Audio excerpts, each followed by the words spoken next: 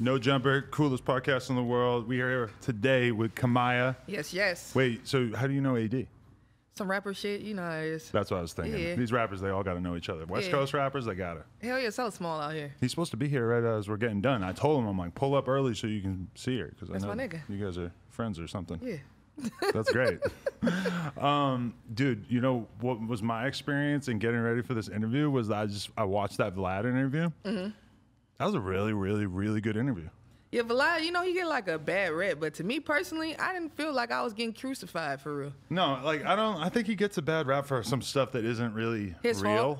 Niggas be telling on themselves, talking too much. I feel like it's like our prerogative if we want to answer the question or not, right? Right. People will answer the question and go beyond the question to make themselves look as if they're more solidified and gangster than they should be on an interview, because if that's really your life, you shouldn't want them people to know all that information. Me and AD were having that conversation. I was like, bro, if you went on Vlad and you confessed to some shit that got you in trouble, I would be looking at you like you're a dumb motherfucker. Why'd you do that? I wouldn't be looking at Vlad like you like.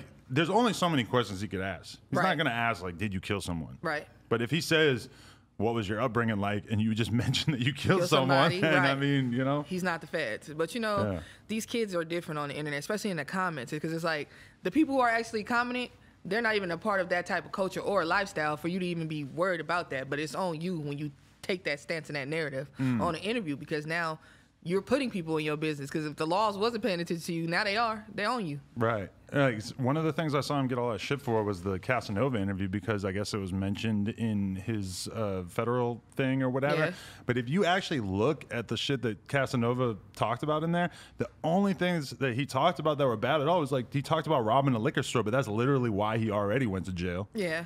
So I'm like, that's not anything. That's my nigga, man. Free Cass. Yeah, free Casanova. That's a terrible situation. You know him too? Yeah, it's my good peoples. You're mega tapped in. I forget.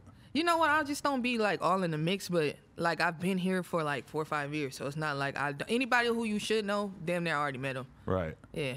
I noticed you have a deep Rolodex of people you can call to get on songs and shit like that. That's interesting though that they just like you've just made like, because you say you're not in the mix, but you seem like you have a lot of really good connections. Because I be in the house, but it's like when I'm outside, the people that I'm supposed to know, you got to think about it. When you move a certain type of way and you come from a certain type of lifestyle, we all going to be in alignment. But it's not like I'm about to just be bragging like, oh, I met such and such. Like I done met some of the biggest stars in the world that people fall out for, and I ain't never took a picture. Really? Because I feel like that memory is more important to me, or the game you gave me, I can live with that forever. This picture don't really mean shit. That shit means something to everybody else on Instagram, but I don't give a fuck about Instagram. And you on a personal level, if you're meeting someone and kicking it with somebody on some real shit, and then they just decide they want to take a picture, like on one hand, you realize like it makes sense. This is how people are these days. You know, you take a picture with somebody that you like or respect or whatever, but doesn't that kind of shift it to feeling like a little bit less mixy? Like you're not on the same playing field in a way when one person has a little bit of like a fan thing going for the other person. Yeah.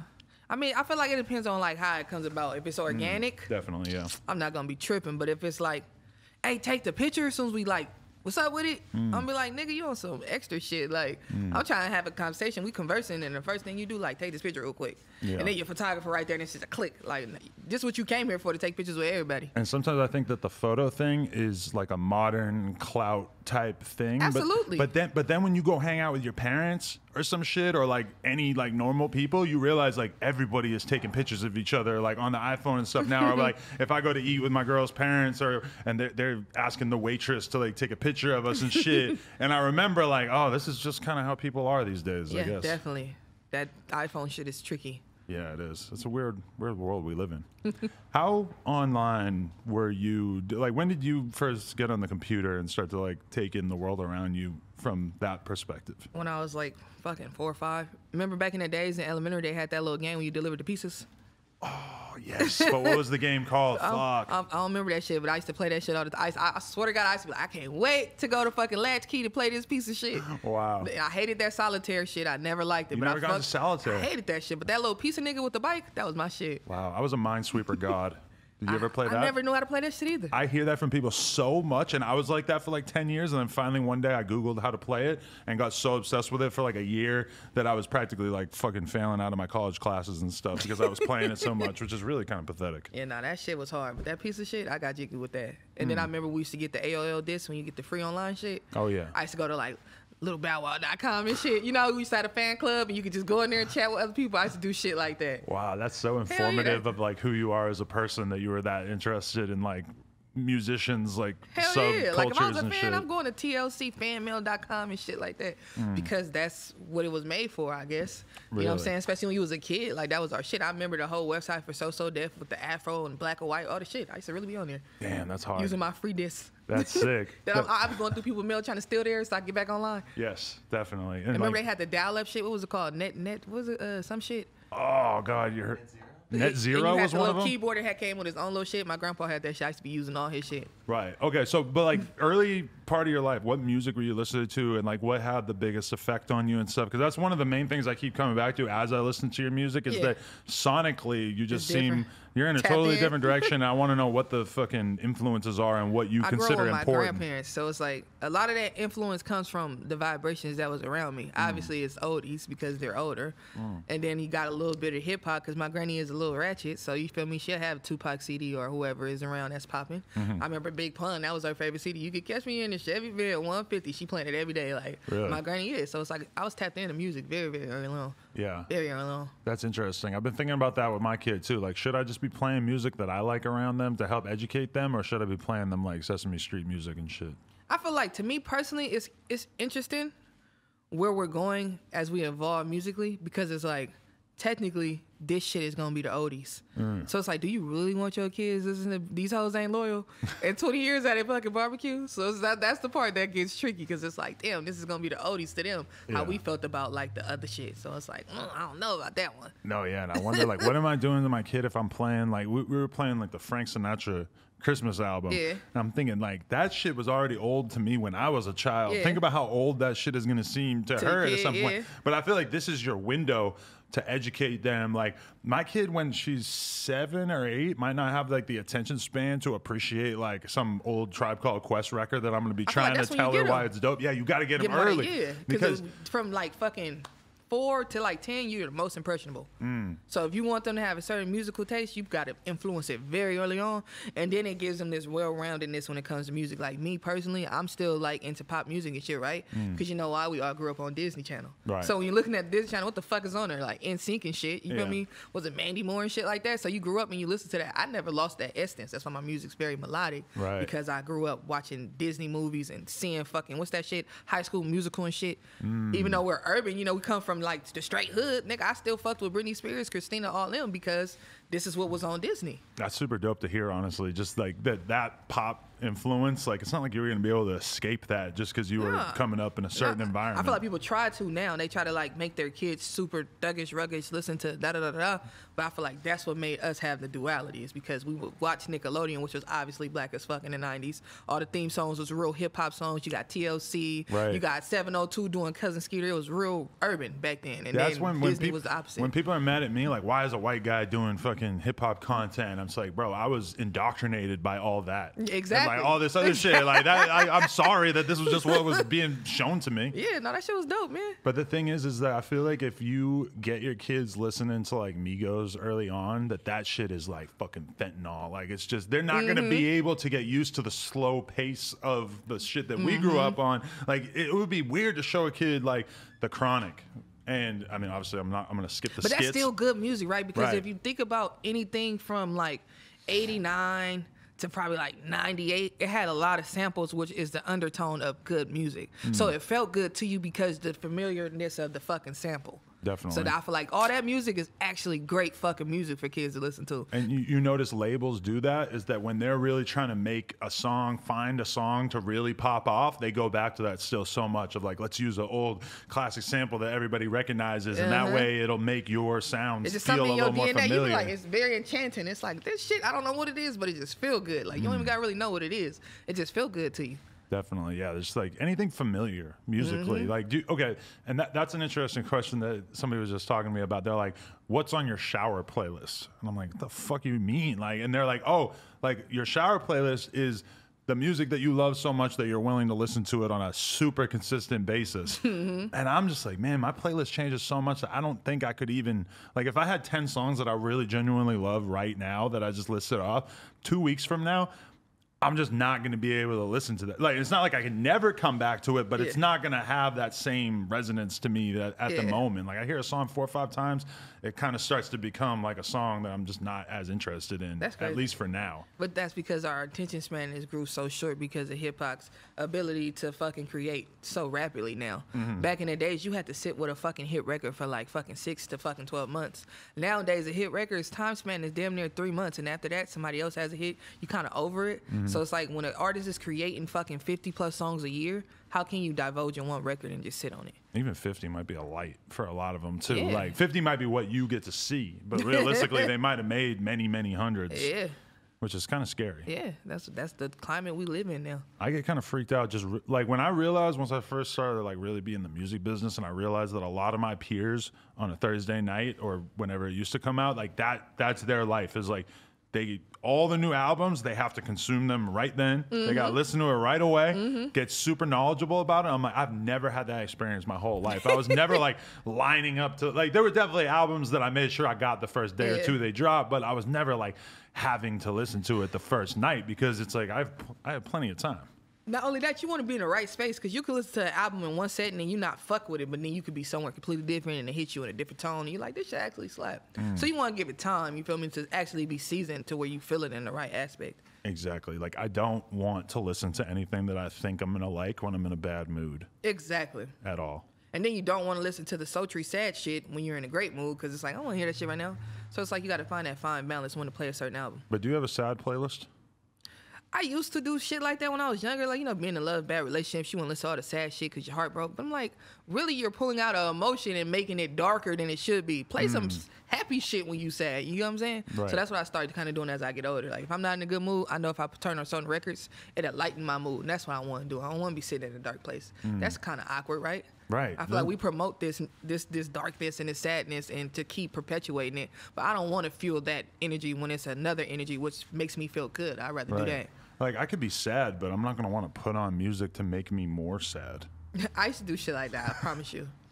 I promise you. I'd be like, why am I sitting here crying, listening to this sad shit? Like, and I had to stop doing it. Like, I'm going to stop this shit. This is some sucker shit. I have so many of my friends that are super into R&B and shit that, like, it kind of makes me feel like there's something wrong with my brain that I just don't really, like, have a moment in my day or my week where I want to listen to some super slow, sexy music talking about eating pussy and all this shit. It just don't really, like, I've been listening to, like, mostly rap music or at least, like, aggressive music for most of my life.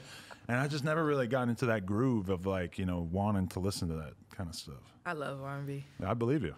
Yeah, I like that side. I told you I liked it. I'm very multifaceted when it comes to music. I don't give a fuck if that shit country, if it's rock, if it's acid, whatever the fuck it is.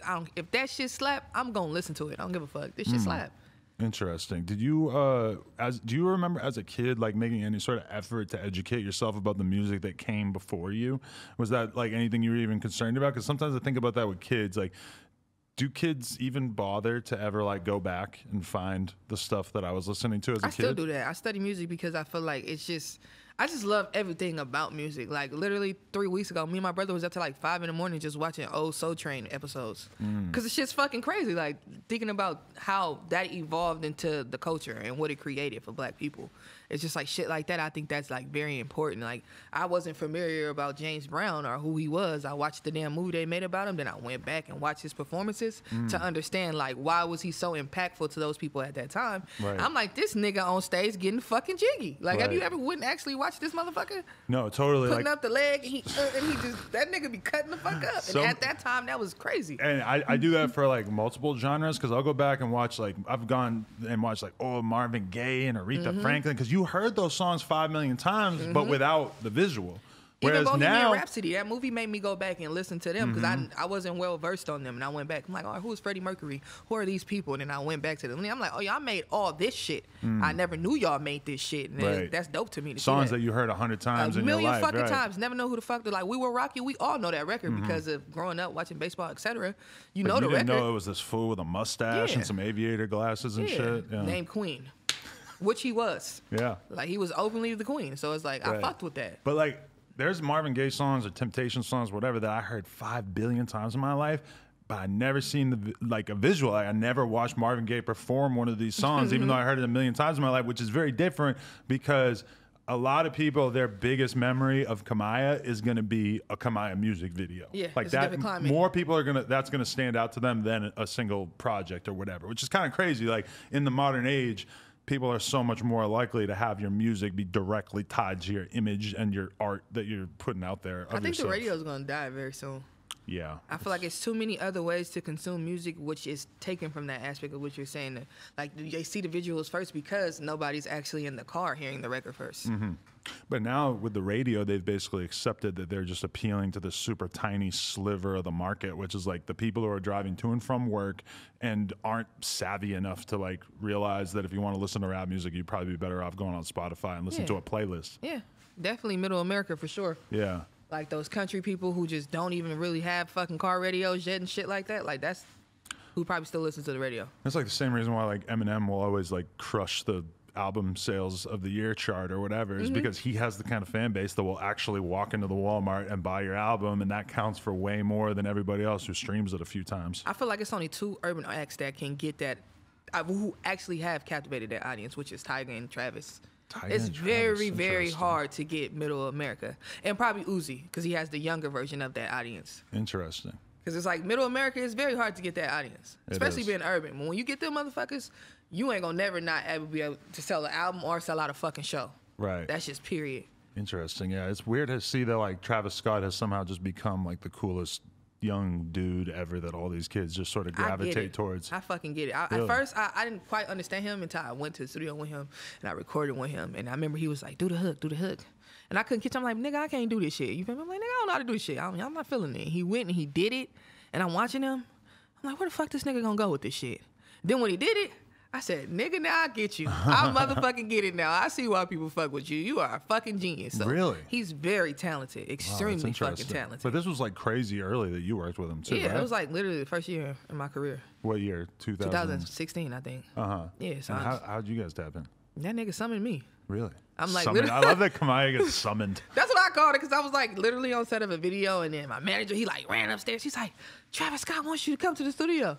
And mind you, like when my brother died in the beginning of my career, I'm not really realizing like how big all these moments were. You feel me? It's like now I look back and be like, damn, you did all that like so quick, and it just didn't feel like it because I was going through the grieving process. Wow. But he's supposed to show something to me. He was like, hey, pull up. And I remember getting there and being at Kanye studio, and they're like, oh, you got to sign this. And the paper had like, what's your mom's address and all type of crazy shit. I'm like, I'm not signing this shit. Really? It was like a whole process. But then when I got in there, I swear it was so full of love and there's so much respect. Even if I see Travis's people now, without him, we all still got that same type of bond. That's amazing. Okay, but when you talk about the grieving process, was it like a very specific time period in your life? Because it was like a 2-3 year span that I feel like I didn't feel shit and even realize it. Like literally. But you had lost people in your life prior to this. It just wasn't. It was. It's like imagine being with somebody every day of your life or every other day, and they just die. But then your life is changing, and you're just going up, up, up, up, up, up, up, up, up, up, and you got to deal with all this shit. But then you're dealing with this. So it's like it was just like I don't know. I can't even describe it. When I actually finally sat with my emotions and realized what I was going through, I was like, damn, you got to let that shit out, because it's like if you don't let it out, you're gonna keep fucking up. Because I feel like I was fucking up. I wasn't really all the way there mentally. I was letting people get away with shit. I would have never fucking let slide if I was in my right mind state. I was just was completely gone. So I was like, once I got back down to earth and back to normal, the old me was back, and motherfuckers was like, damn. They saw it. They was like, fuck this bitch back. She about to be on some shit. Do you think you made decisions that you regret ultimately in regards to like how you treated your career and stuff because you weren't in the right state of mind?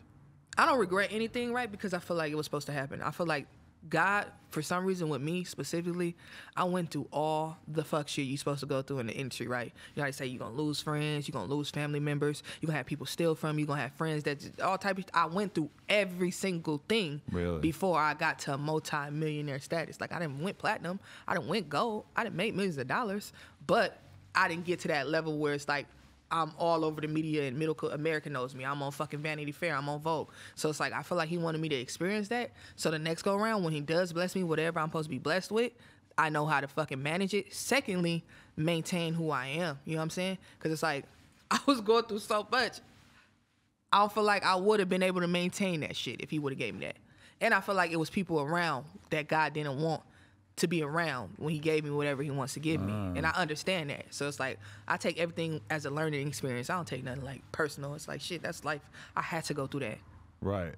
No, totally. I mean, yeah, you like, there are so many things that you have to go through in order to get even past that first part of your come up, you know, like in terms of just, you know, like we all know people who haven't been humbled yet, and you see them on the rise and everything's going great for them and stuff, and you very much can kind of just see that they still have a lot to learn. Like, you still have to get fucked in this business before you're going to understand what it is to actually be a person in this business. Because a lot of times people, they get really into playing the game of just sort of like social climbing and working with all these different people and stuff, and the numbers just keep going up, and it's hard for them to imagine when the shit starts to go down. And when the shit starts to go down, it's keeping it together is the worst, and not losing yourself in that process that's like one of the biggest challenges that you're going to end up facing. I feel like all the greats, the people who actually have longevity careers, went through shit very symbolic to mine.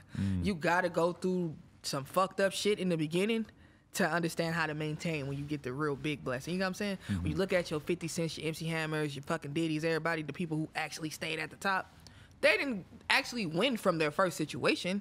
It was the bounce back, because it's like, nigga, I gotta make sure I maintain this time, or it ain't gonna ever happen for me. So I feel like that's how I kind of look at it. It's like the people who actually maintained this shit didn't blow up overnight. And I consider myself a very popular underground artist, because I ain't never really been mainstream, but everybody kind of knows me. You know what I'm saying? It's like, I ain't never had no real big hit record, but you know who the fuck I am. So it's like, I'm still underground very much so. Right. I just had a lot of mainstream looks that make people be like, when's she gonna go? But were those looks something that you were going out courting and really trying to get? No, it happened to me naturally. So it's like, it's not like I was vetting these opportunities. People just saw something in me early on that they felt like, I'm going to be whatever it is I'm destined to be. And when I go back and watch your like super early videos, it's just like, wow. Like, as somebody who wasn't completely tapped in extremely early on, there is such a level of charm to that early shit in particular, just because you could very much tell, like when we're sitting here talking right now, it's like I can tell that you've been through a lot in the game and really learned your way around it and stuff. There was something like very, very pure about a lot of your early videos and stuff where you could tell, like, this is really a girl from the hood that is really like talented and just doing it, and she might not know exactly what she's doing, but she, like, it was just so earnest and so honest, and it was just, I don't know, I can very much understand why there was such like a rush to support you and shit early on in your career. Then that's the thing about me. People think I don't know what I'm doing, but I actually studied the game for so long that I'm extremely calculated. You just don't know what the fuck I'm doing. I believe you, for sure. That's what be the part where people be thinking, I'm like, nigga, I'm not one of them people who everything, you can ask her right here, she would tell you, from the fucking artwork to the videos to me sitting there actually constructing the records.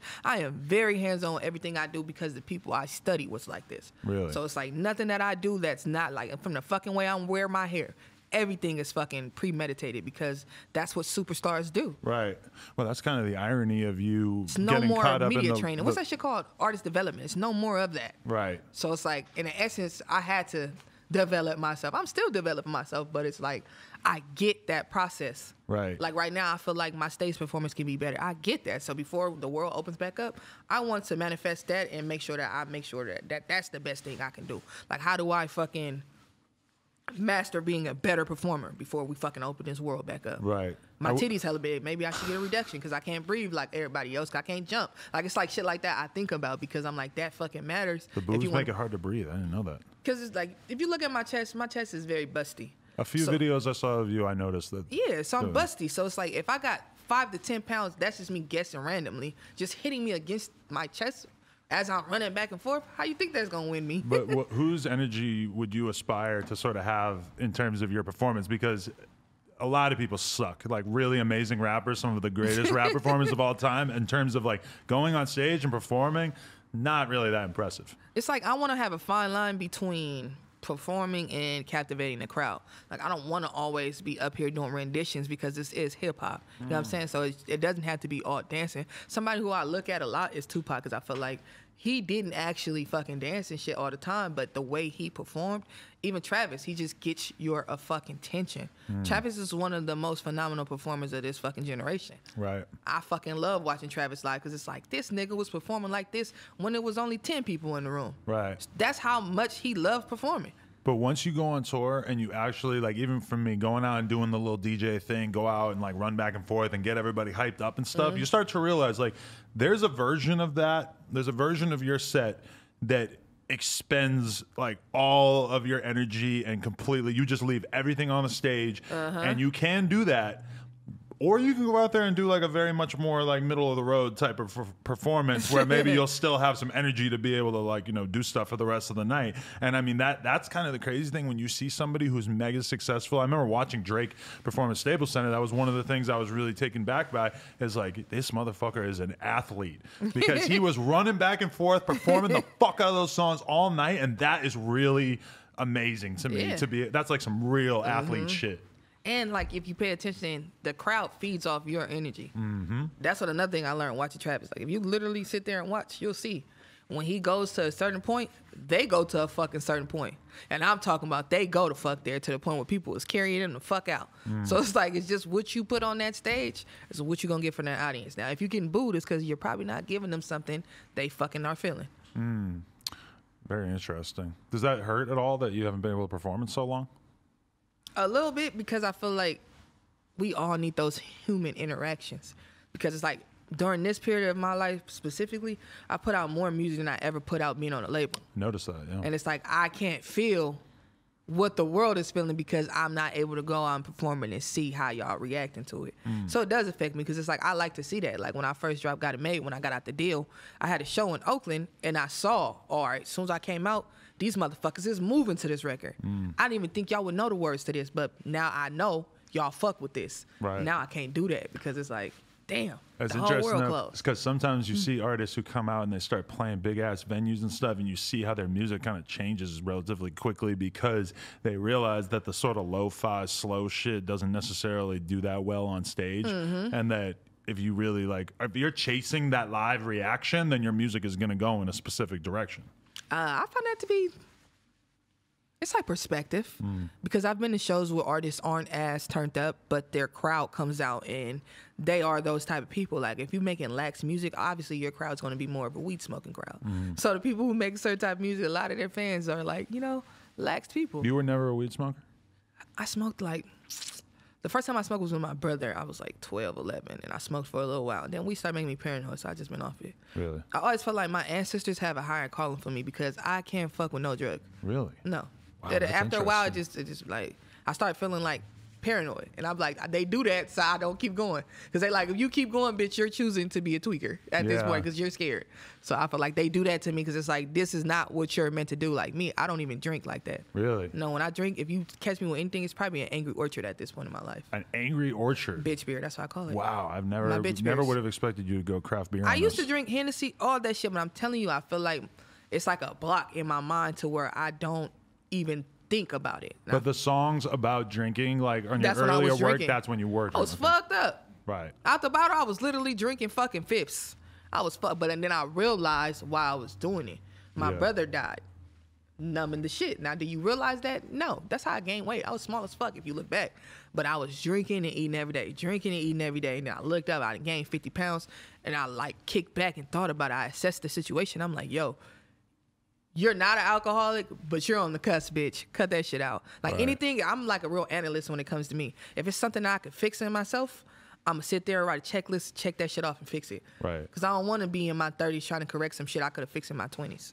Wow. I have a lot of respect for that. Thank you. That's a really good outlook. Yeah. No, hell yeah. Like, I'm like, and it's so easy to do, but people care too much about what others think about them. You got to worry about what's best for you and your life and what's going to keep you here. I don't give a fuck if it's from you stopping the gang banging and changing friends to you eating better, whatever it is that's going to keep you on this earth as long as possible. Make those adjustments, because a lot of times people's early demise be the decisions we make. And it's like, if I can fix something, because at the end of the day, I don't know when God going to call me home. But if I feel like it's something that could prolong that process, my nigga, I'm going to do that. Because it's like, I'm not ready to be out the game yet. I got shit to do. Really? Like, that's how I felt. I was talking to my manager yesterday. I'm like, nigga, do y'all ever think, I was talking to him, Justin sitting over there. I was like, do y'all ever think about like dying and shit? They like, yeah. I'm like, nigga, I'd be hella mad if I die right now. I got so much shit I want to do. Right. And they said the same shit, because, you know, this year has been rough for a lot of people. We've lost lots of fucking people. Like my grandmother just passed. So it's just like, on top of that, I lost hella friends just randomly dying. Right. Like one of my friends died in a fucking freak accident, and she was pregnant. Her son was in the car. The car like exploded and went viral. I'm seeing the video and didn't know it was about her until later that day. Oh my God. Like it was crazy shit like that happened this year. So it just made me think about life completely different, because it's like, this shit ain't promised for nobody. Wow. No, that shit was crazy. I'm like, somebody was like, her son died. So I called to make sure she was okay because the son. And when I called to figure that out, they like, no, she died, her girlfriend died, the dog died, the baby in her stomach died, everybody died. It was a video going around. You probably seen it. The car exploded, all type of shit. What the fuck? That's terrible. And I seen this shit, I was like, oh my God, because it was like the other car like completely crushed her car. So it's like, I was like sad for, and I tell myself like, you got like 3 days to be sad. After that, you can't bring them back. That's how I started looking at the mourning process, right? Right. Celebrate the memories and don't feel the pain from missing them, because you're gonna always miss them, but they're just not in the flesh. They're still there. But do you ever feel like you end up sort of like racing through the grieving process at this point? Because I just feel like I've seen so many people die through this line of work, even over the past few years, that sometimes I feel like my brain just aggressively sort of pushes the feeling of mourning down and like away, because it's hard to like be productive and to like fight through the fact that you're sad when you lose somebody. But sometimes I feel like that's really unhealthy. Like I have friends who passed that, you know, we mourned them and stuff, but I don't feel like I necessarily did enough sometimes, or like given how important they were to me, you know? I celebrate my niggas. Really? Because I feel like it's a homegoing process, right? That's why they say that. That's what a funeral was, a homegoing process. So celebrate them for what they were on this earth and keep them alive. Like, you know, in my house, you come to my house, I got ancestor tables. Like, I worship them, because at the end of the day, those are the only people I know for sure that can make something happen for me from the other side. So I'm going to worship you just like I would worship you in the flesh. Right. So I love the fuck out of them and realize that it's nothing I can do to bring them back. So don't disappoint them by sitting around being depressed, because at the end of the day, I feel like that hurts them more than you sitting around fucking getting up and doing something. You know what I'm saying? Because this is your bloodline. This is your lineage. If you sit around crying all day, how is that conducive to fucking healing everybody? Right. You're making it worse for everybody. If you're the one motherfuckers is rooting for, and you sitting here drunk, high, crying, that ain't gonna help the family be blessed. So I'm like, I'm not about to do that. Like how is you being sad as fucking unable to get out of bed for a week? Like how is that really honoring them or making the situation better? Like I understand that is how some people handle it, and there have been people that died in my life where I didn't want to leave the house for a few days or whatever. But I think that is kind of like an American assumption that is not necessarily the same in a lot of cultures, where they don't necessarily treat death as something where you need to be sitting around. They celebrate the fuck out the dead. Right. From Africa to Haiti, you go to motherfucking, what's that shit called? Mexico, Puerto Rico. They celebrate the dead. Right. They got Dias de los Muertos, all that shit. They celebrate the dead. It's only in America where we will get depressed and damn near borderline kill ourselves because someone passed away. Right. And when I started realizing that, I was like, I'm not about to keep doing that shit. Like, you know, when I watch Coco, I feel like everybody should watch Coco. That's some woke ass shit. Really? It breaks down the whole process of the veil, what happens on fucking Halloween, and how to celebrate the dead. Wow. It's like a woke ass cartoon. I gotta watch that. No, watch that shit. Yeah, definitely. No, that's just like, it's a weird thing to think that like you have to, like when you think about what a funeral is like in America versus like the types of cultures even that you're talking about. When you go to Louisiana, what's it called? The front line, first line? They fucking have the marching bands. They walk down the street, they dance, and they send them home in style. Like, they're not grieving. And I feel like that's when I start to realize, like, all right, death should be looked at differently when I actually, like, assess different variations of how people celebrate fucking death. I'm like, we be on some other tricky shit. But then when you look at it, it's like, most people are doing things to celebrate the dead and don't even realize. Like, you ever notice when somebody dies, the first thing we do, we have the candlelight, and you got the candles all lit in the bottle. Most people pour out or leave drinks and candles for their ancestors if you go to the other cultures. Right. But we're doing it instinctively because it's in our lineage, in our DNA, but we don't know why we're doing it. Like in the hood, I start thinking about that, like, damn, we be like, pour out some drink for the damn homie. Do you not realize what you're really doing? Yeah. Like, when I start actually, like, educating myself on certain things, I'm like, damn, we be doing shit just naturally based on it just being in your genetics. Right. And don't even realize that's the reason you doing that shit. That's crazy. It's deep. Do you ever have people tell you that you're a little bit of an old soul? Hell, fuck yeah. I was really surprised to realize you were only 10 years younger than me. Yeah, I'm young as fuck. People be thinking I'm old. I always get that. Especially because my hair, everything. I'm like, nigga, I'm 27, 28 years old. Y'all think I'm in my 30s, all type of shit. I'm so young. It's just that I grew up with older people. And like I said, I feel like my ancestors touched on me young.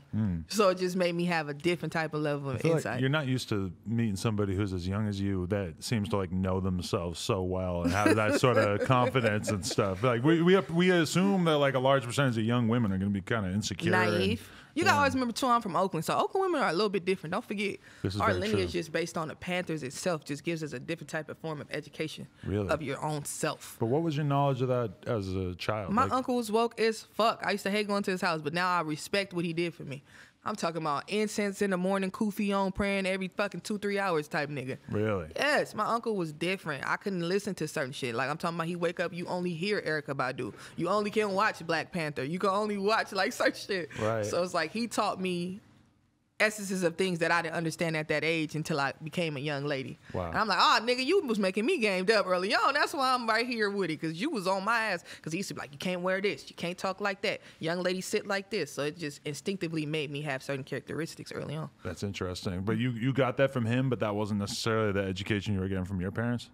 My parents, no disrespect to my parents, I don't feel like neither one of them taught me anything of what I am today. Really? No, my father's been in and out of my life on drugs, all the shit, my whole life. My mom, I lived with her to a certain degree, to a certain age. Then I was in foster care. Then my grandmother raised me. Then I got back with her when I was like 15, 16. By that age, right, I'm already set in my ways of who I'm going to develop to become.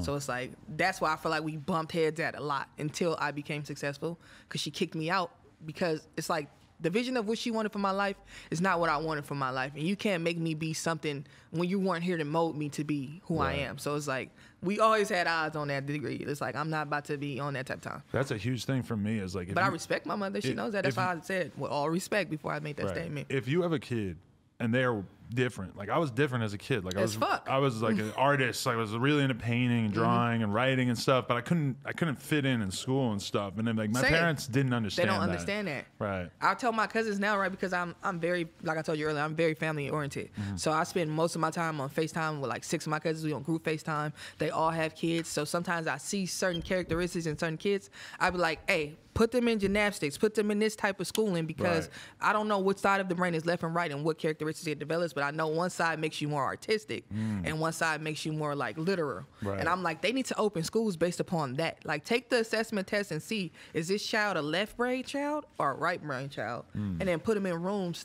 that manifest that, you know what I'm saying? Develop that, because they don't do that. They just throw you in the classroom and then they be like, you ain't sitting still. You got ADHD. You got this. You got that. And it's put like, them on drugs. Yeah, like, no, they just learn differently. Do you ever think about what would have been different if you had been like exposed to learning instruments at a young age and stuff? And I'd be fucking with it right now. I'd be on some her shit, some Alicia Keys shit, because it's like, I it could only help like make your musical make journey better if you did have that knowledge, right? That should be crazy, because I can make beats, right?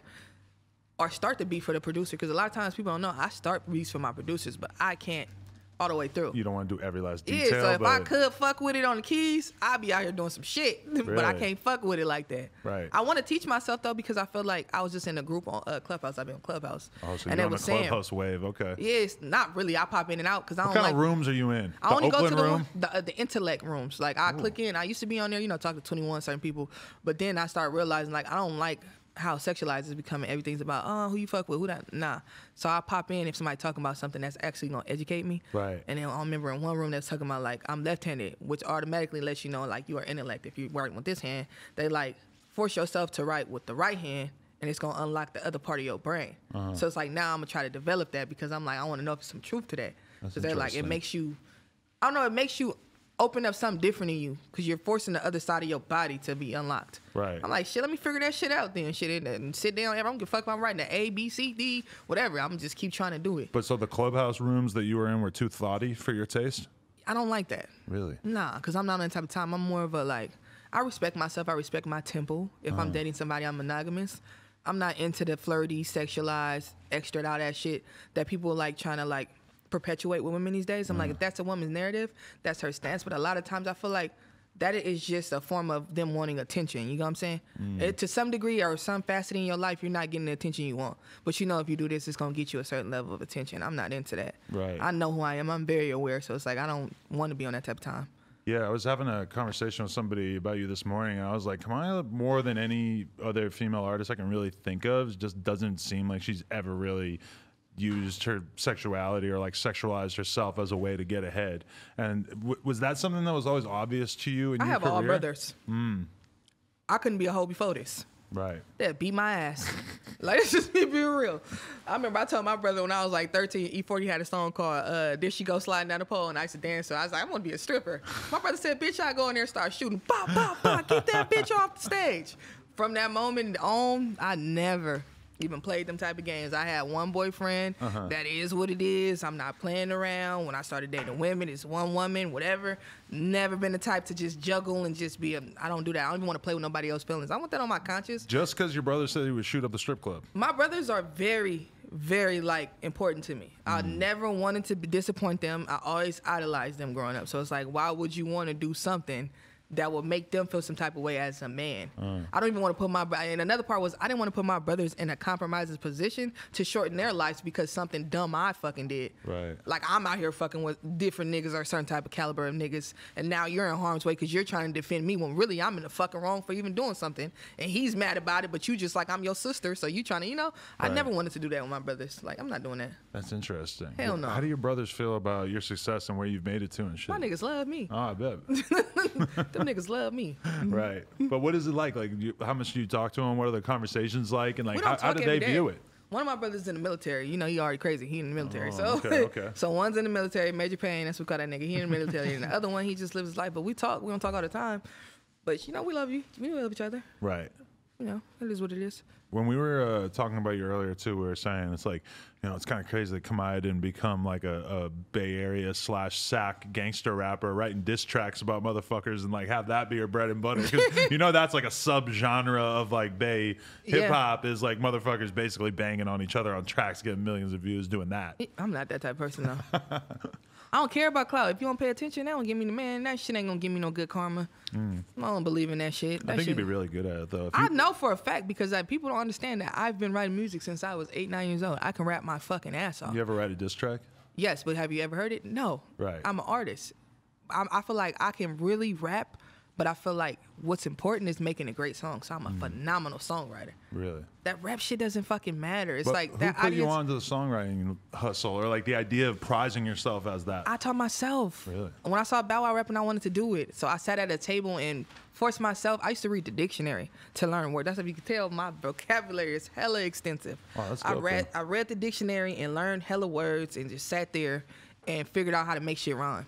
Right. At the age of 8, 9 years old. So now my game is fucking impeccable. Wow. Like my literacy, etc., is just out of here, out of this world. Did you go to college or you finished high school? No. No. I dropped out because I felt like I didn't need it. I was already smarter than my teachers. I used to hate that shit. Like, you're trying to teach me about some shit I know more than you about. Even when I went to college, because, you know, in the Bay or wherever, if you drop out of high school and you don't have a diploma, you have to take an entrance exam to get into college, right? To get the FAFSA, the financial aid. Right. I took the entrance exam and passed, so I got in college that way because I dropped out of high school. Right. Okay. All my friends was going to college, so I was like, damn, I want to go. They got in because they got the diplomas. I had to take the entrance exam. So I got in on that form. I went for a while, and I just realized, like, I love music more. And I'm like, if music didn't work out, I can always go back to school, right? Because I'm an intellect, I'm a scholar.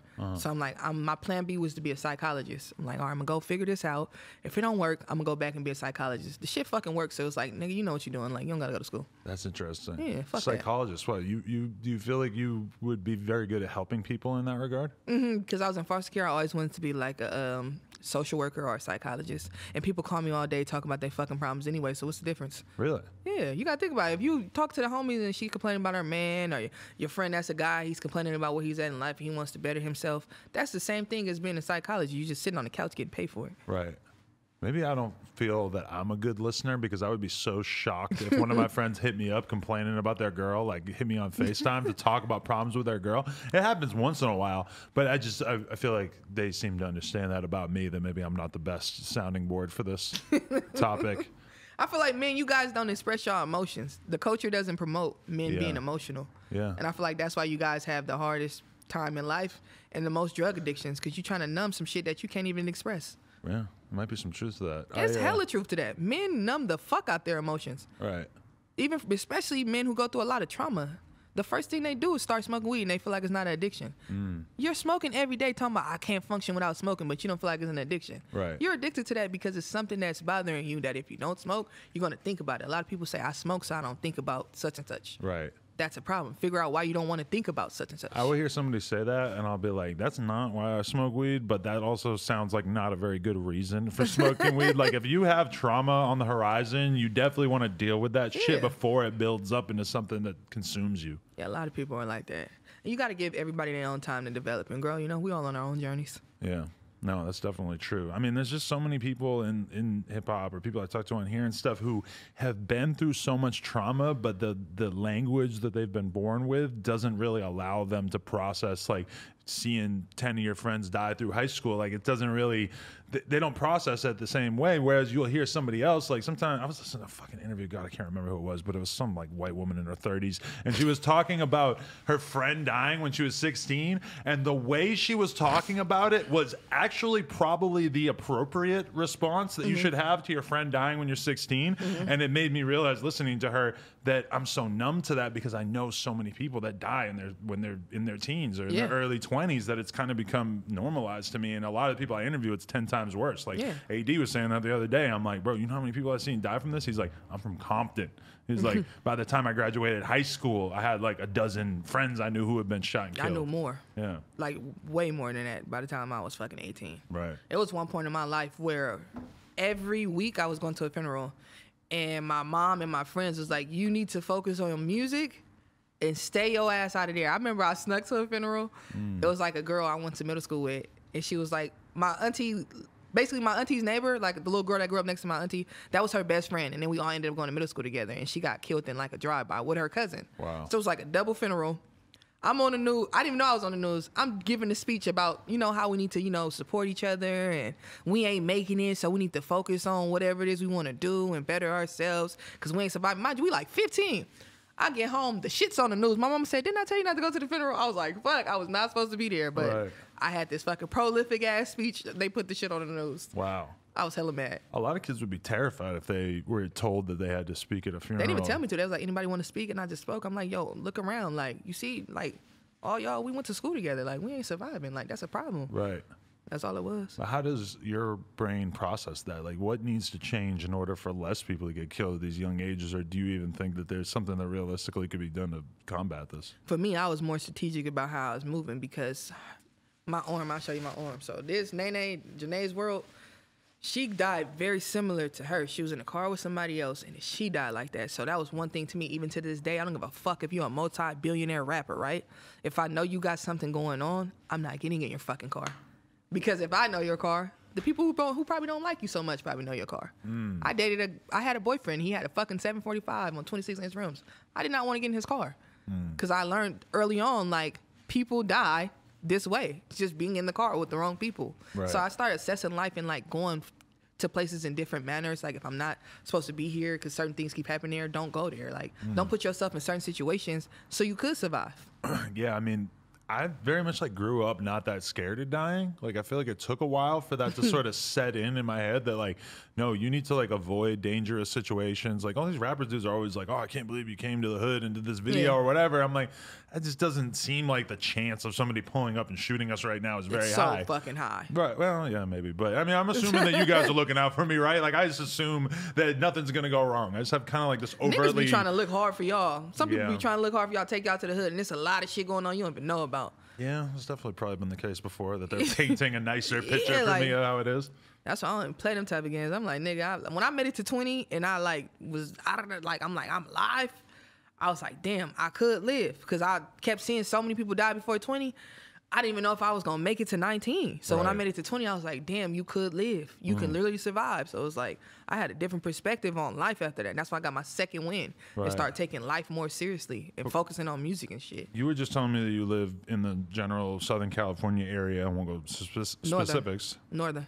Oh, Southern California. Oh, right now where I live, yeah. But when did you decide to get up out of there? And was self-preservation part of that idea that you just felt like if you stayed up there that eventually you'd just get wrapped up in some bad shit? I just feel like artistically, we didn't, before Empire was created, it wasn't really any great places to go to do music. It didn't exist. Right. So I felt like for me to have a fighting chance to actually maintain my status as an individual in the music industry, I had to move out of there for sure. And at the time being, my label was centered here. So that's why I moved here. Right. Yeah. I could have stayed there, right? Because I got a profitable bag when I signed my deal. But it was like, I don't think I want to stay here. Right. Yeah. I want to change my whole life. And then my brother was dying. So it was like, I'm definitely not going to be here. It just felt weird after that. Because it's like, that was like our end all be all. Every day at the end of the day, we're there. So it's like, once that happened. Do you agree with the idea that, like, the Bay Area, I mean, like, clearly it's true to a certain extent, but in the Bay Area, like, there tends to be a lot of popular artists, and they become really popular in that area, but then they have a hard time sort of appealing to a broader fan base. Do you agree with that? Do you think that's changing? Do you feel like you suffer from that at all? I don't feel like I suffer from that at all, right? I'm the only female hip-hop artist you besides don't sound Nicki that Minaj regional. to get a record with Drake, right? Let's be real here. Pop my own shit. So I don't that think is true? Yeah, very true. So it's like I don't feel like I've ever That's strange. suffered from people not appealing to my music. I just feel like I was in a very, very bad situation for years, and I'm just now it hasn't even barely been a year yet that I put out music. So it's like I feel like people just have to get used to seeing me consistently, because if you read all my comments, you see people say great things, right? They say like, she's the best female rapper, she's this, I feel like she's great, I feel like she should be here. People understand that. It's not like it's not conceptualized. I just feel like it has to actually develop to the point where it's like the whole world knows, like, y'all can't fuck with her. Right. No, definitely. I mean, one thing that guys consistently say, and I wonder if you're ever cognizant of this, does this cross your mind, is that, like, guys will be like, yo, like, such and such girl is, like, hard-ass rapper. But then, like, they just won't really, like, drive around. They'll be like, oh, she's dope, but I can't drive around listening to her. She's talking about popping her pussy and all this shit. Oh, no, niggas riding my shit. I'm going to tell you that now. Like, if you look at 90% of the videos I post on my story, it's not women. And I learned that early on. I remember my friend, his name, he a rapper back in the Bay named D&I Mike. One of my first big records in the Bay, he was like, your voice different. He's like, I didn't know if you was a girl or a boy, but your voice is hella clean. He was like, it make niggas not feel weird about listening to you. Right. And then I met with Mariah Carey, because I was kind of insecure when I first came out with Good Night in the Ghetto, right? Because all the reviews and shit, people was like, I love her music, but she sounds like different. Like her voice sounds like a dude, or she sounds like this. And Mariah Carey told me, she was like, it's something about your voice that makes people want to listen. Don't change that. Mind you, she didn't know I was battling with this issue. But when she said that, I'm like, bitch, you are one of the greatest vocalists of all time. For you to tell me that my voice is great, I'm not changing it. How'd you end up in the same room as her talking about such things? YG had a song with her. Oh, okay. And I was like, she don't know this. She probably still didn't know this to this day, because I never told her. Mariah Carey was the first video I ever saw in my life to always be my baby. Wow. So from that moment on, I loved her. Still to this day, dearly, I kick somebody's ass over Mariah Carey. Really? She didn't know that. I'm just over there just kicking it. But the whole time, it's like, nigga, you my nigga. But didn't you say you started rapping because you saw Eminem rap and you were like, I could do this? No, it's Bow Wow. Oh, Bow Wow. Okay. Yeah, that's what started it. But my first actual experience that I vividly remember, when I was like 3, 4, I remember her being on that swing with that curly hair. Like, I can remember it like it was yesterday. I was laying on the carpet. I remember the pink carpet, how my arm had the, you know, you lay on something, the dents in it. I remember how it smelled. Right. That's how much I love music. Like, I remember seeing that video, like everything about that moment. Wow. And I loved her forever since then. What was her energy like in real life? Was she very much what you expected? I promise you, she made me love music even more, because it's like, you were everything I thought you should have been when I met you. Really? You know how some people be like, oh, you meet this person, they a bitch, or they that? She was the furthest thing from that. She was so sweet. That's amazing. Fucking, what? Just because she's so doesn't have to be cool. What? She was, she can do whatever the fuck she wants. She was so amazing. That shit made me so happy. Like, wow. She don't know how much she inspired me just from meeting her. That's a beautiful thing. Just being in her house, because I felt like my little apartment was like everything, because I just moved from Oakland to this nice apartment. Then I go over there, it's like, bitch, you're poor. Yeah. There her are backyard many got levels. a backyard. Like, you got, it's levels to this. You get in the music business and you start to realize, like, oh shit, there's levels to this. There's levels of, like, and then you understand why Kanye and Drake were beefing over who had the better pool. Exactly. Exactly. That's how I felt in her backyard. Literally. It was like, bitch, you got a cliff on the end of your fucking pool? Yeah. There's some different shit. When I first remember, I remember when that happening and like kind of not understanding, like they were really beefing over that. And then when you start to understand that, like, no, they like live down the street from each other. So whoever has the bigger pool, it's like a pretty obvious thing. They that nigga too. It's just like, it's like a status quo lifestyle symbol. I wonder how the pool wars are going now, because they said that Kanye was building a very, very large pool, potentially bigger than Drake's pool, like in response to that whole thing, which is kind of hard to imagine. but I can imagine it. That nigga would go he'll for go it, for broke to prove he the dick war. How tuned in are you to watching what's going on in hip hop? Like, are you very much like paying attention to a lot of the I feel like everybody, if they say they don't know what's going on, it's like cap, right? Because it's like we're all on our phones to an extent every day. Right. And the things that are the issues you're going to see the most because everybody's picking it up. So yeah, I'll be knowing what's going on. I feel like I would expect you to have some level of distance from knowing about every little thing going on in hip hop, just because you seem like stylistically, musically, etc. You seem like you're just very much in your own world, and that I do be in my own world. Yeah. That's why I don't be in no shit. But I do know the shit that is going on. Right. Like I see everything. Yeah. Did you watch the Too Short E40 over battle over the I was weekend? In there the How whole was time. that? It was like watching my uncles. Yeah? Two drunk uncles having fucking fun at a cookout or something. I haven't even seen it yet, I gotta admit. But how did you expect it to go, and how did it go? It went exactly how the fuck I expected it to go with them two niggas. Really? Yeah, I got hella respect for both of them. Right. Who would you say won?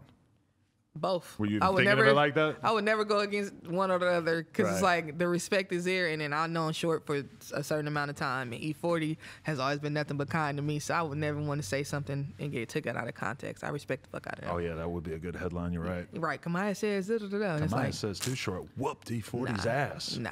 I feel like they both set the blueprint for how I navigate my music career. That's dope. Yeah, because it's like my dad grew up playing E40 and Too Short, so it's like a level of game I have in me from what the fuck they were saying in their music and just the way they hustled their music, right? They kept all their fucking masters, etc.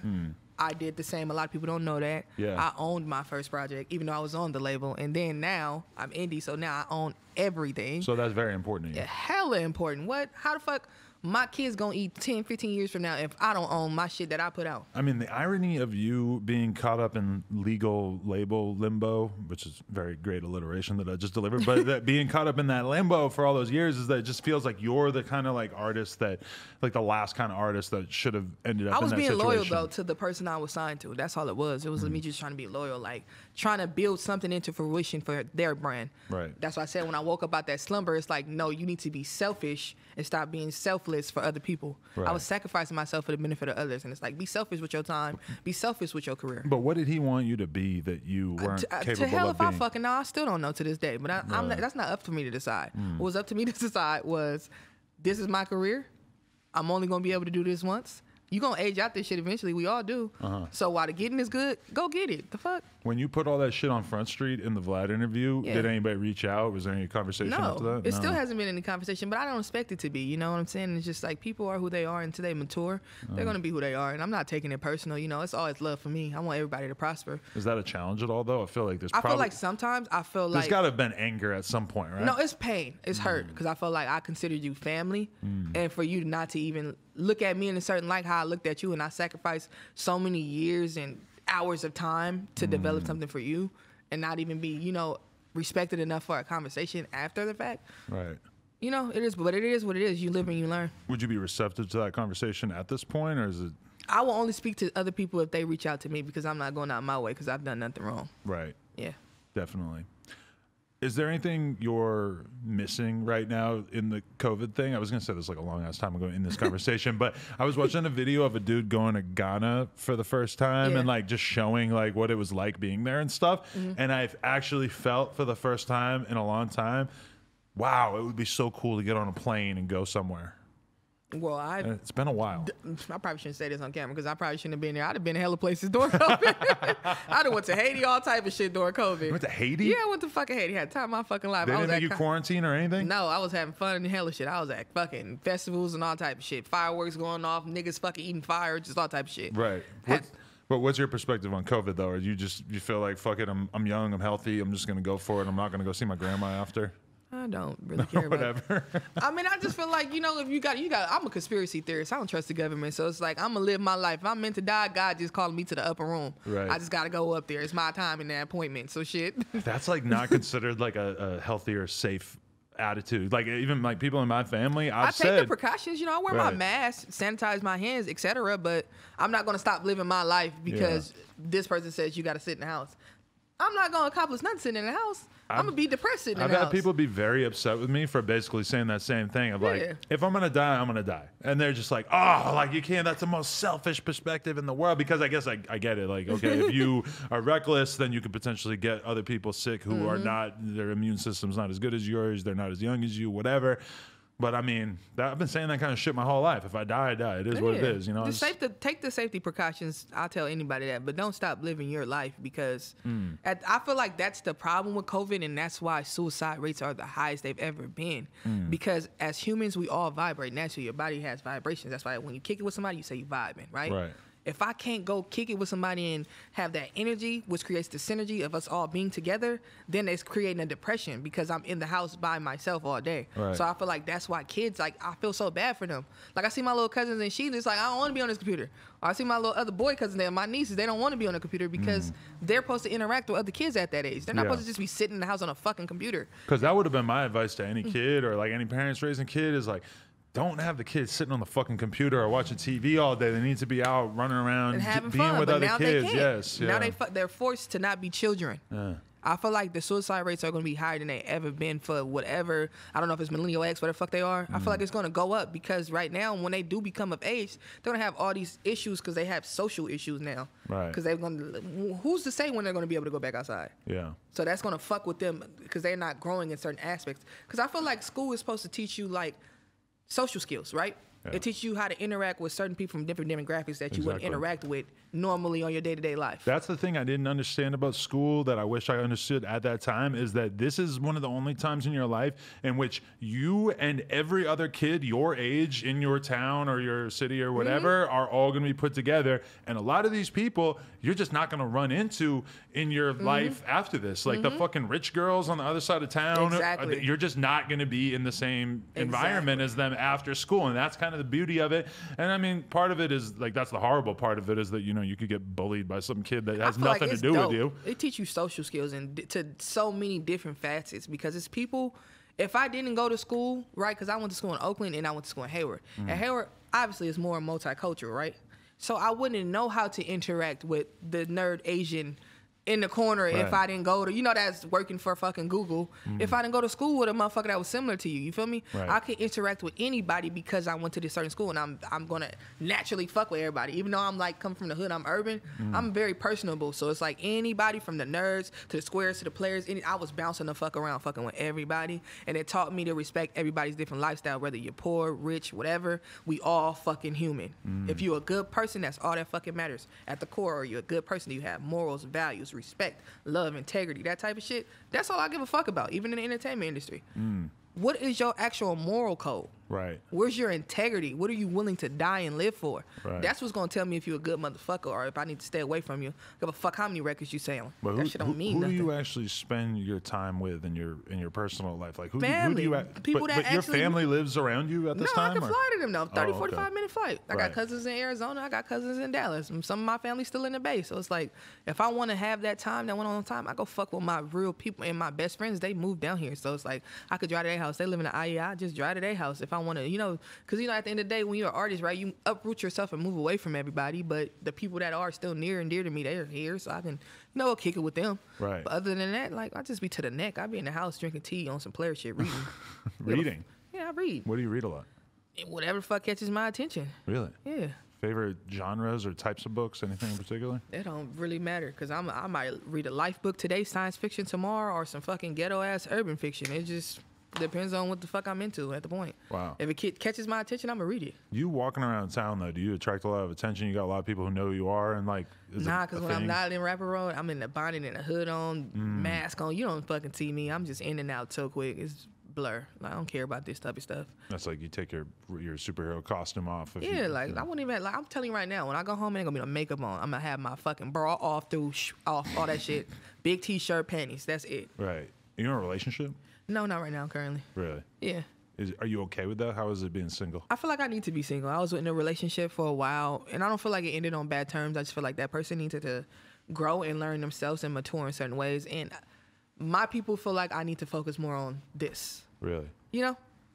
What's your team like? There's 2 ladies with you right now, but is that the majority of like who's helping you make these decisions? That's my makeup artist. That's my A&R / part-time management sometimes. I got another manager named Jessica. Brandon used to be management. Now he's more my partner because obviously I'm indie, so we started the label side. Right. And then I got, my friends. I feel like that's what keep you grounded. You always got to keep people around you from your day-to-day life before this so you don't become a dickhead, right? Because who's going to tell you you're being a fucking bitch? Who's going to tell you you're being a hater? Who's going to tell you shouldn't have did that if you don't got somebody? So I keep certain people around me that I've known my whole life so that I can stay humble. Right. But and some modest. But some of those people that you tried to elevate with you, that it didn't work out, right? Like I feel like some you people outgrow people. Yeah. And I respect everybody. When I see them, it's no different. You wouldn't even know that we don't talk every day, but my lifestyle's different, right? I have to be around people who are more in the likeliness of the business I'm doing. I don't want to hang with somebody who's shooting dice all day. Right. What do we have in common? Yeah, what do you have in common after a while? That's what I don't get when people be like, I'm keeping it real, going back to the hood. What do you have in common with them at this point in your life? You're just trying to prove you're from there. My niggas from my hood, I don't talk to them every day, but if I'm in Oakland, they're going to be like, bitch, tell us when you here so we can protect you. That's what they're supposed to do. But do you see value in pulling up to like the hood or like? Yeah, I go to my hood all the time. She'll tell you I be in the hood. I be in the house, kicking it, cooking, barbecuing, house party. I just don't fucking flex that type of shit because I'm really from there. Like, I feel like when people are overly trying to prove something, it's like, are you trying to prove it to us or yourself? But do you feel like the label, is that part of what they wanted from you? Labels don't make nobody do shit. But did they want you to be mega gangster? No. No, okay. That person, probably. I don't fucking, like I said, I don't know. Because it's like, I have nothing to prove, right? I've been to jail in the airport for not taking off my bonnet. It don't get more gangster than that. Wow. I went to jail because my gun accidentally went off in the theater in my building. Yeah. It don't get no more gangster. There's obviously facets to me that are gangster. Right. But I don't glorify those aspects because I'm not out here trying to be Miss Gangsta Supreme. I'm just coming from a situation where I had to defend myself in urban communities, obviously, and I'm going to always take those safety precautions. But I'm not out here like disrespecting a motherfucker at any given time, trying to whip some ass just to prove that I can do that. Like, who's on that for real when you grown? Let me ask you a simple question. I'm a fucking business. I'm a brand. Should more women carry guns? Yes. I think any woman should want to protect herself. It's no, Adam, if we weren't here right now and you caught me in the alley and you wanted to knock my ass out and rape me, how could I physically protect myself? Right. That's the whole reason why I think this is an important conversation to have. Like we seem to understand that men, it's like a very rational, reasonable decision for guys, at least in Los Angeles, to carry a gun. You don't see any sort of like normalization of women doing the same thing, even though that's probably the #1 thing that a woman could do to protect her, to level the dynamic of... What the fuck is some pepper? Like, if a motherfucker really wants you some pepper, that's what they tell girls, right? Oh, get you some pepper spray, get a taser. Right. It's motherfuckers out here right now high off some shit. I can shoot you with a bullet that probably still wants to stop you from getting the pussy if you want to rape me. So it's like, people got to understand that with women. Like, you have to protect yourself. And I come from a background, like I said, I have all brothers, I have male cousins. They want me to protect myself. I drive around by myself all day with hundreds of $1,000s worth of jewelry on, just listen to my music with the fucking top off. Do you think I don't have a gun on me? You crazy as fucking hell. Right. Yeah, because I mean, like I was watching this documentary about like this serial killer who was like basically just killing tons of women all over England in the 80s, and it was like this awful thing where the whole area was just terrified. It was on Netflix. The Ripper. What's the one with the guy who was doing it online? And he killed the kids. Don't fuck with the cats. Oh yes, that was crazy. Yes. That nigga was tripping. That was a big part of COVID for everybody. Nigga, that shit, like that type of, and I used to watch shit like that growing up because I used to watch Lifetime. Right. So I watched, you ever seen I know my first name is Steven. Oh yeah. It was based on a true story from a nigga from up there where I'm from.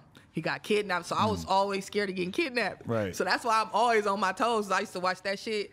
And then my ex used to always watch like Forensic Files and shit, because this motherfucker be like, I want to know how people think. Yeah. Like, because it's people who don't think as normal as you do. Right. And just knowing that it's a motherfucker out there that acts and functions like me and you, that's probably going tonight to go kill it. Like, he could be, not saying he is, he could be a killer by the end of tonight going to kill somebody. We've talked about it many times. We have our doubts. No.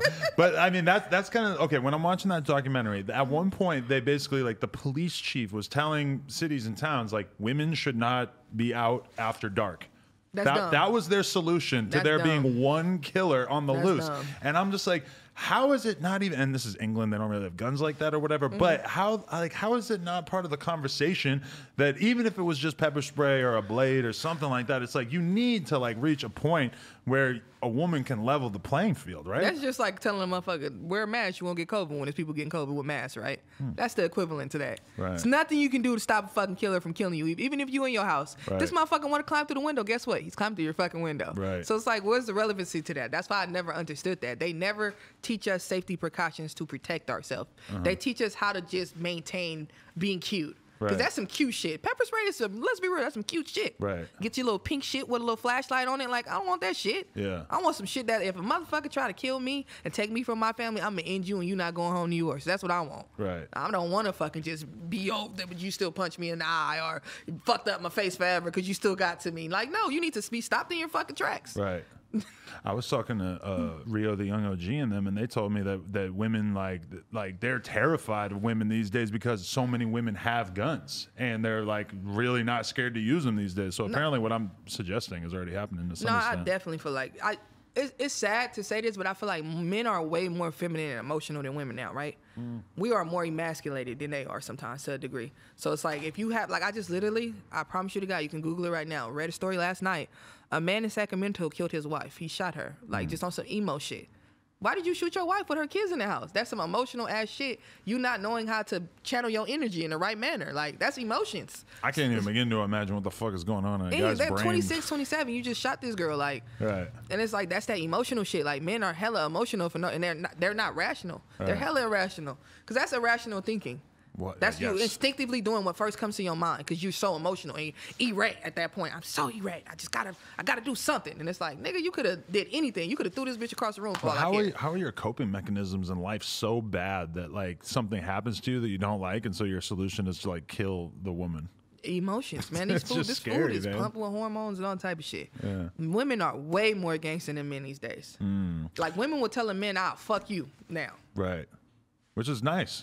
Women can say "fuck you" to a man, but I mean, the guy's got to handle it. Like, you got to be able to deal with it like an adult. It's a different type of time we living in. One of my employees, this dude Jason, he had a really good question here. He said, "Ask her thoughts on Kamala Harris being from Oakland, but also having a long history of locking up young black men." Man, I don't fuck with blood at all because of that. Yeah.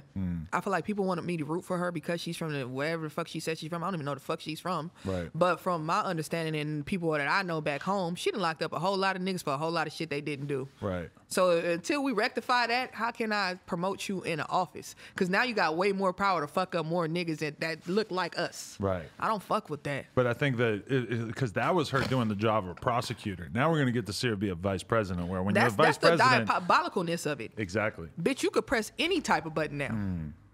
But she's not going to ever really be held accountable because she's not going to be forced to be making those kind of decisions. And let's be real, like at the time that she was making those decisions was when being tough on crime or whatever was like more smiled upon, you know? And it's like I said, it's always a duality, good and bad. If you're doing something like that, that's because that was in you. You wanted to do that. I wouldn't do that to nobody. Right. Like, I know right from wrong. You knew what you was doing. It's a weird conflicted one because you see like a lot of like people hyping it up, like, oh, imagine how all the young black girls feel all over America. I don't feel shit for that. Listen, and that's the thing that I hate when women, they feel like not even just women in America, they try to preach this narrative that just because somebody's black, they're right when you're black.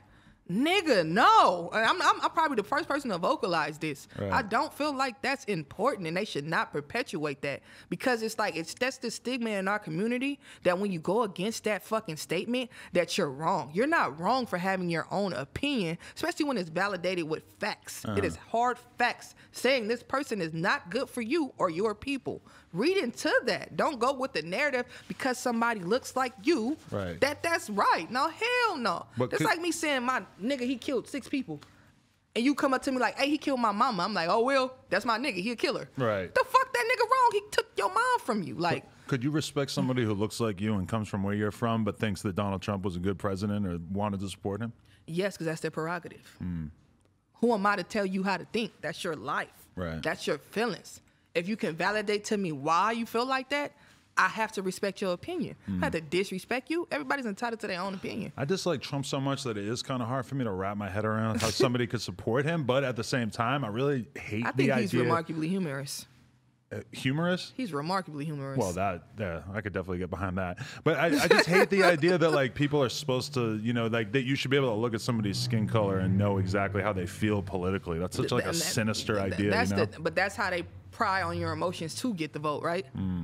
That's how they get you, especially my people specifically. I feel like the average person's not even reading the bills that's being passed. They're not really paying attention to what they voting for. They're just voting for the person that they feel like is for this. Yeah. And that's the smoke and the mirrors that they get you with. Probably We're going to do this for your people. Yeah. 80 or 90% of people are probably basing their vote more on who they feel looks like them / would be somebody that they can imagine themselves going to the bar Or with. what somebody is painting to you that they're going to do for you. That's how they dangle shit in front of us. For your community, I'm going to give you this. I'm going to pass this bill. Do this for your rights. And then people believe that shit. And then 4 years later, when the presidency up and they didn't do that, they didn't realize that you passed that bill to let them in office. And you're not fighting for the next term for the person to, perpetuate what this person said they was going to do in the first place. Like, That's the part. That's why I don't get into politics. I told you I'm just not on that type of time because it's like, I read a lot. So it's like, I feel like, bro, this is some bullshit. All this shit constitutionally is wrong. But do you feel like that's kind of the boxes that the label or whatever like sort of wanted you to be in? Like you're either going to be a super gangster or a super activist. Like those are the two slots. I'm a that lot they like could put Tupac. you in. I feel like niggas know you can't put me in no type of box. I'm too much of a free thinker. Right. And I'm just gonna be me. Today I might be Erykah Badu. Tomorrow you might very much so get a little left eye.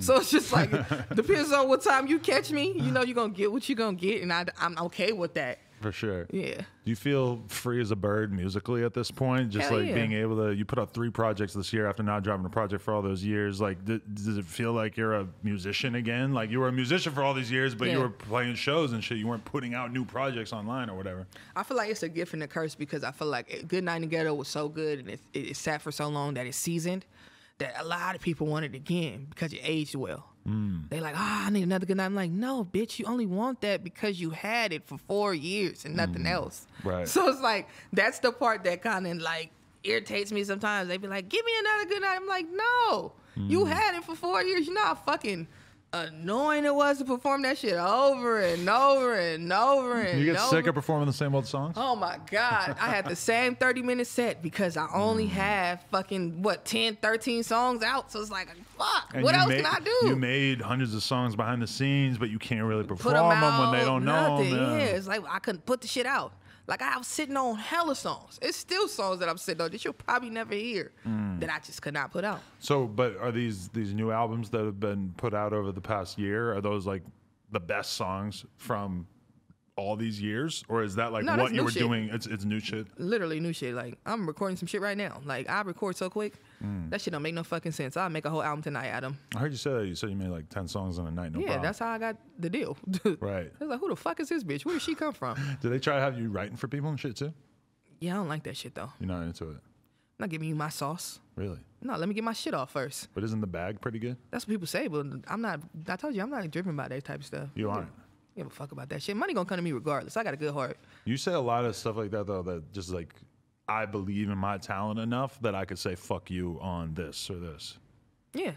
I respect that. Yeah, no, a lot of people don't stand on it. That's why I liked the 90s era because niggas stood on what they fucking integrity and morals was. They didn't waver because a nigga is telling you, if you don't do this, then it's never gonna happen.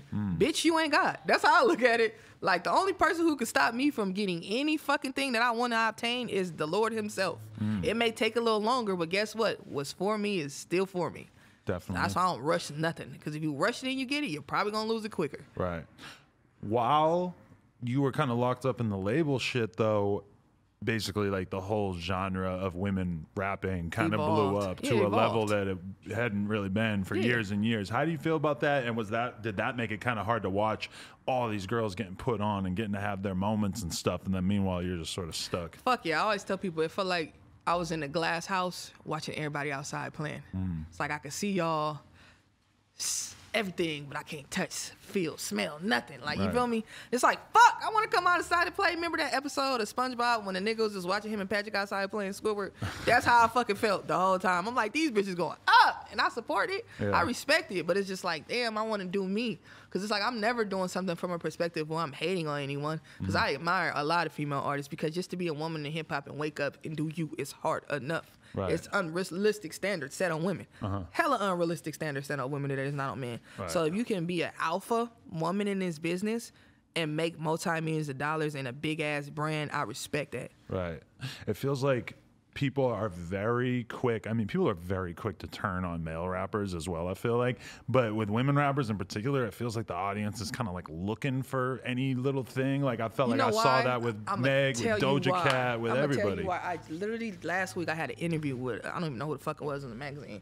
And I told them, I'm like, y'all put these unrealistic standards on women, right? Well, y'all try to force us to fucking kumbaya, hold hands and turn in fucking circles. Y'all not telling all the men that they gotta form fucking brother circles. They all Why hate the each fuck other? do women gotta have fucking sister circles? Right. We all not gonna like each other, and that's just realistic. You feel me? And then you get the people who gonna pretend like they like people because they feel like that's what they have to do. Right. I don't never want to be that type of person, because I feel like if I don't fucking like you, I don't fucking like you. And that's why I told them, because it's like y'all can't keep forcing that on women. That's why they want to break it, because everyone's trying to prove the theory wrong.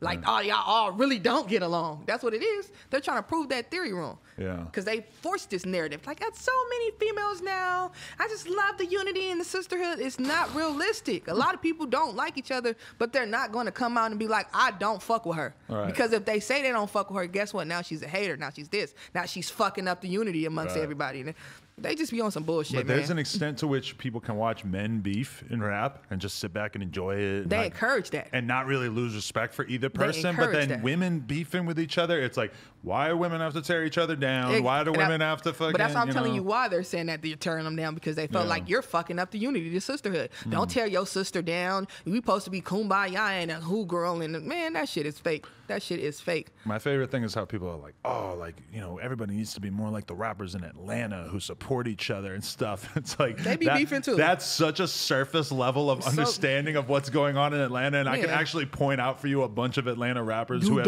shot at each other, people who have died, people who clearly like, what about this huge rapper from Atlanta and this huge rapper from Atlanta that you've never seen on a song together? I wonder why. You know? They're never gonna debunk all these theories, right?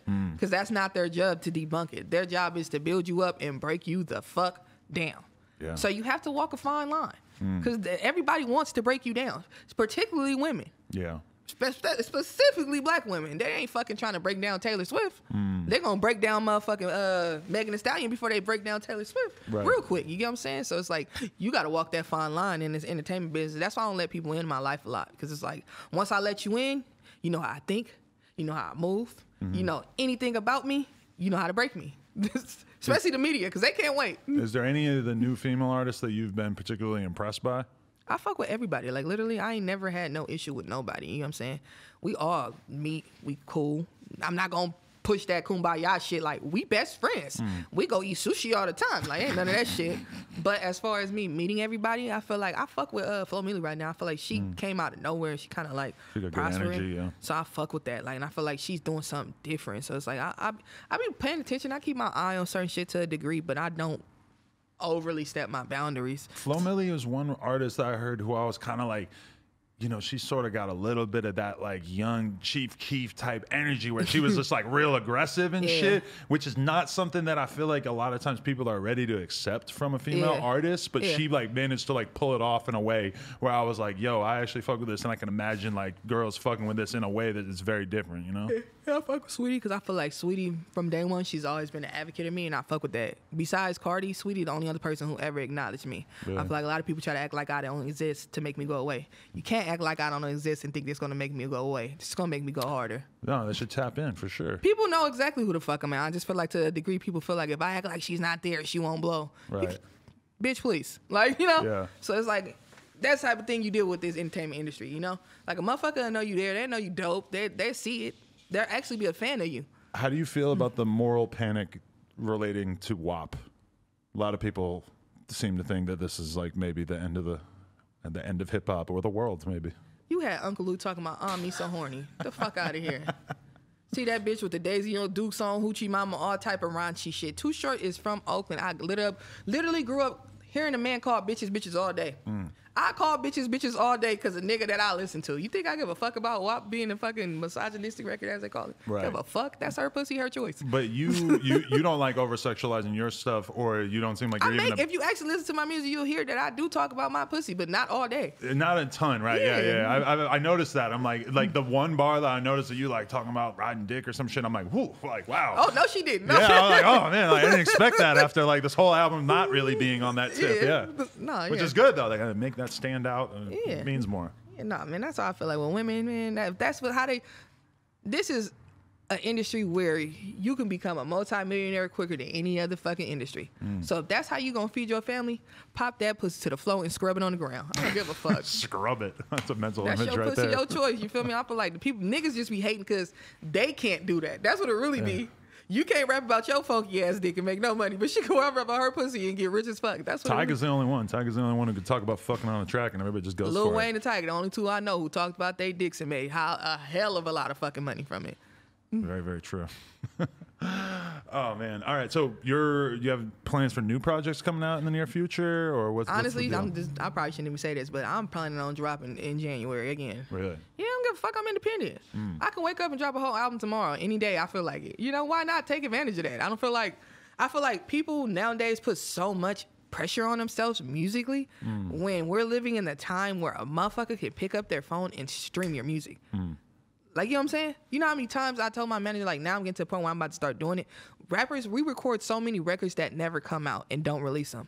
That is fucking dumb. Just because you don't think it's a hit, put that shit out. Why? Because it's a stream and it makes you fucking money. Right. Like, I feel like, why aren't we there yet? Like, I get what Master P was doing now. I'm like, nigga, he was dropping 30 albums a month because he fucking could. There was no standard on it. He made the most fucking money he could make. He's still rich as fuck because it was unorthodox. I want to be unorthodox. I don't want to be in a fucking box. Right, but there's got to be people on your team that are pushing you to try to make like one big cohesive project. All my projects are cohesive, so they don't give a fuck. Really? They know anything I do is gonna be fucking sonically. You turn on a Kamaiyah album, you can literally listen to the bottom to the top because I studied the game. I know what an album's supposed to sound like. I sit with the producers. I conducively make sure that shit's flowing. Like people don't do that. They don't structure shit. Shit don't be mixed. Motherfuckers sound like they recording in the bathroom over there, underneath the sink right there. Like, I'm not doing that. I'm actually sitting there flushing out the shit and making sure it sounds good, and I'm putting out high quality music rapidly. That's what I'm on. Fuck that. You gonna catch these vibes. You build up that back catalog. I talk to a I'm lot of rappers now. I'm gonna sell it.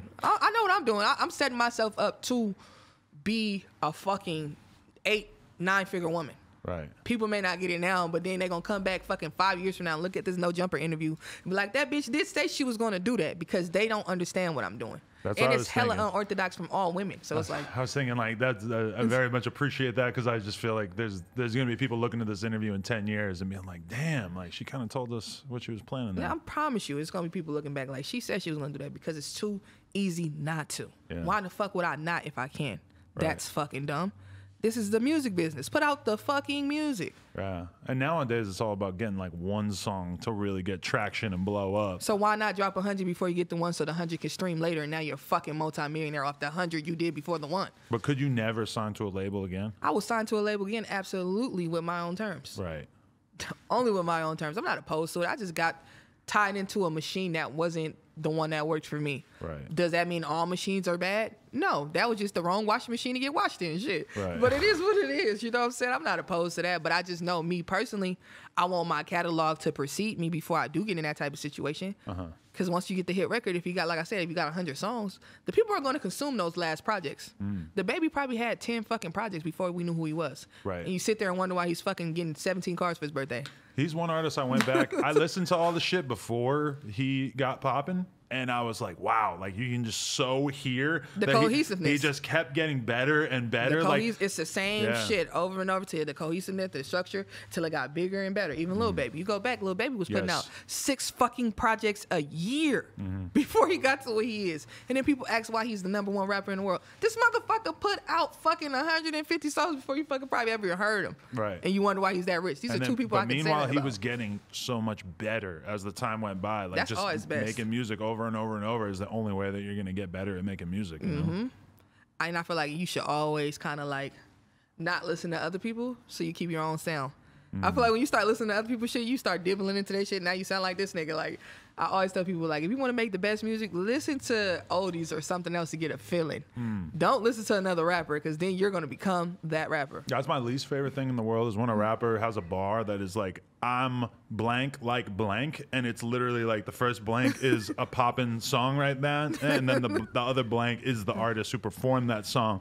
And I'm like, could you do anything to make it more obvious that you have no fucking reference base that you're pulling from? Like, I would way rather you like use some weird reference from the 90s or some movie that I've never seen or some shit that at least sounds like you got something interesting going on in your head.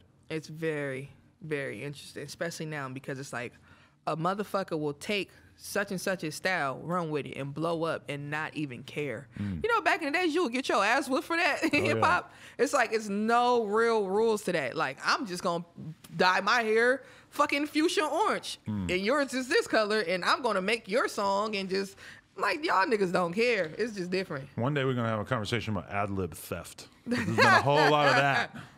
Big ad-lib theft. It's just, that's the era we living in.